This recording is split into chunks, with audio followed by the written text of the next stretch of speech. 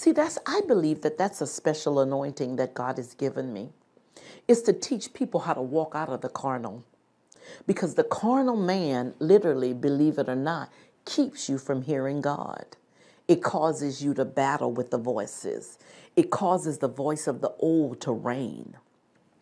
Some of you don't understand that you have got to go through a cleansing period. If you don't, you have those old seeds that are in you. And guess what? Do you know some of those old seeds can come up years later? Years. You would think, prophetess, that was 20 years ago, 10 years ago. Do you know demons lay low in a person for years? And guess what? At the anointed time of your life, when God's ready to elevate you, that demon will show its face. Do you know what it sounds like? It sounds like your intellect. It sounds like the carnal mind. The carnal mind always limit God. It always limit the faith in God. It always says God can only do so much. Oh my God, but I can't stand people that limit God. But I say today, take the limits off of God and believe his word. See, your key is that you got to believe him. Loose the carnality. Back up from the flesh. You talk in the flesh, people. You receiving their spirits. And because you receive their spirits, you got their thinking. Yes. That's the reason why your first thought is carnal. Your first thought go carnal, left. Your first thought is not God. What does God say? Yeah, see, your first thought needs to be, God, what are you saying? See, while you're talking to somebody and they're trying to convince you of something, but on the inside, when you've been walking with God, there's a way you can tap into him. You tap into him. See, I don't think you all understand the layers of the carnal person. I don't think you understand. There are layers to the carnal man that are so thick, let me tell you, give you an example. The carnal man will always bring you back. You're going to go hook up with old people. They're going to come across your path, and guess what? Then you got to prove something to them. Your old boo going to always come and connect with you, and guess what? Because you're carnal, he going to resurrect that lust demon again. He going to make that succubus or that Ichabus ignite itself. Oh my God, did prophetess say that? I sure did. Yes, it does. Because you know what it does? It ignites that old demon in you. Because you leave those layers in there. See, that's why you do the little church thing. Because see, in the church, the little church thing, the little religious thing, you understand. You could hide your demons. You could lay down with Tom, Dick, and Harry, and guess what? Nobody knows, because nobody going to challenge your walk.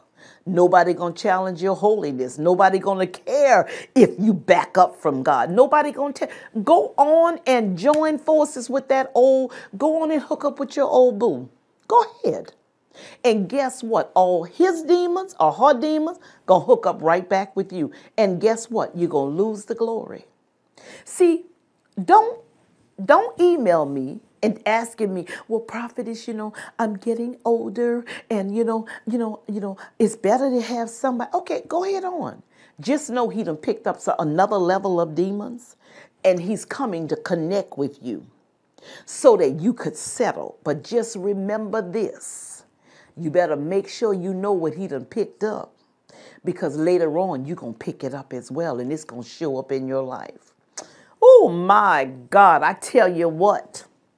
Oh, I feel like I'm after some kind of spirit here today. All of this compromising. God is calling for an army. And he's saying, I'm looking for an army that's going to stand for me. Are you one of them? Are you one of them that's going to stand for him? It's time for you to get a walk with God. You know you have a special anointing upon your life. Why you keep laying it down? Why you keep settling? Because you're getting gray hairs? Because you don't think you could do any better? So you digging back in your past? Where's your God?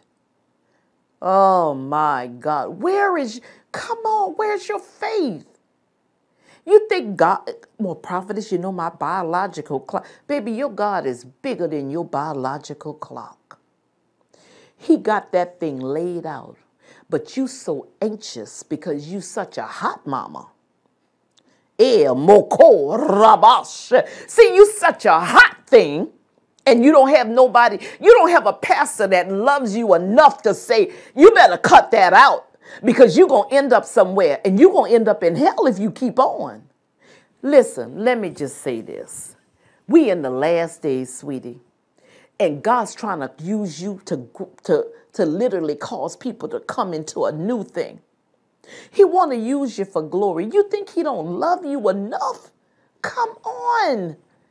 He loves you. You don't think he knows that you're lonely? He knows that you want to be married?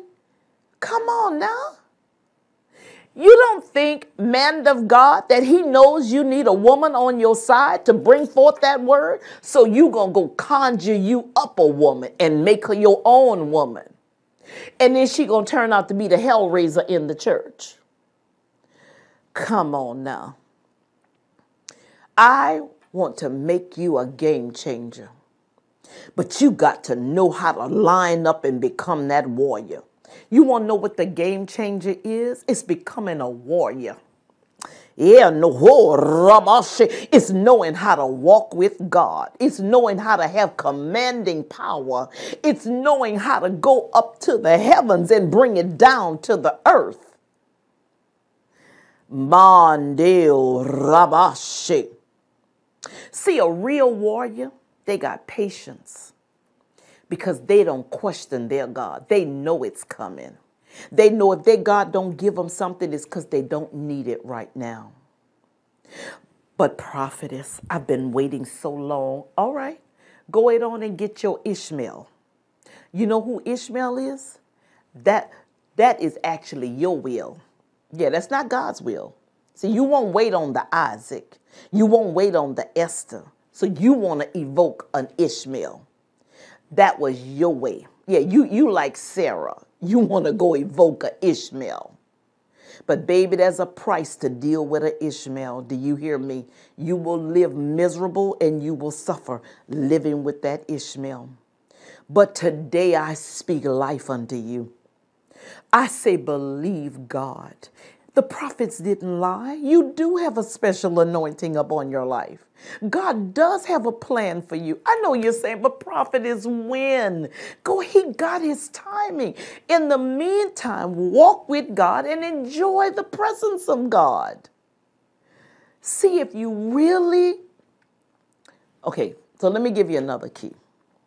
Well, prophetess, I praise, I worship, but it's not enough. That's because you got some more of them lust demons in there.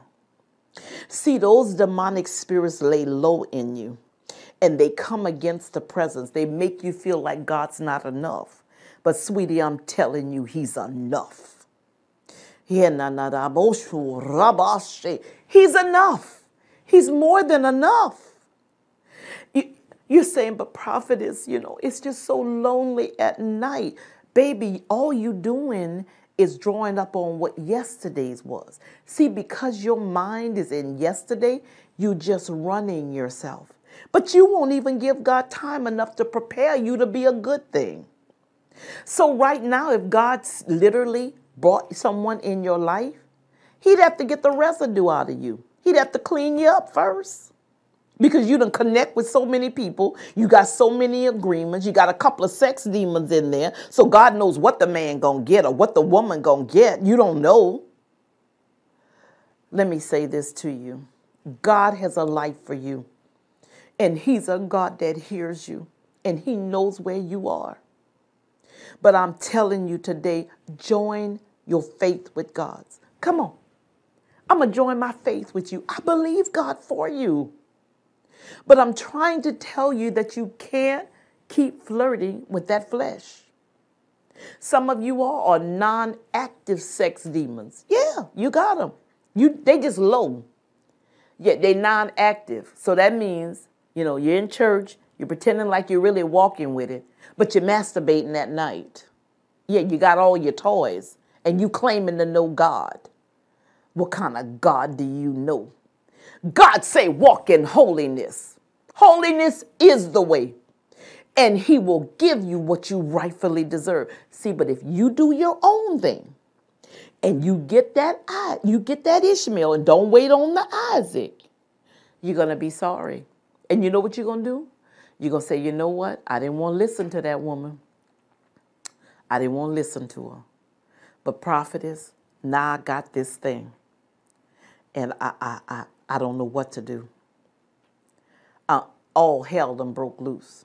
I done found out she got 2 or 3 other children, and she had some exes here. I done found out she emailing the ex and talking to the ex, and I done found out that he got 2 or 3 baby mamas that I didn't know about, because you didn't take the time to wait on God and let him fill that need. But today I say unto you, God has not forgotten you, and he wants you to walk with him until he brings that thing to fulfillment. And I promise you, it'll be worth the wait, and it will be with no sorrow, because you are his little one and he loves you. Oh my God, he loves you. He loves you. I'm telling you, he loves you. I just feel like as if somebody's just saying, but prophetess, is so hard. It's not that hard. No, that's because you're not filled in here, and you still got stuff way deep down in there. But today I'm calling you to a new place. Rise up, warrior. It's time to become a game changer. Woo! Hallelujah. It's time to become a game changer. Ooh, it's time to change lanes. Oh my God. We getting ready to change lanes. I call you out of deliverance. I call you into deliverance today.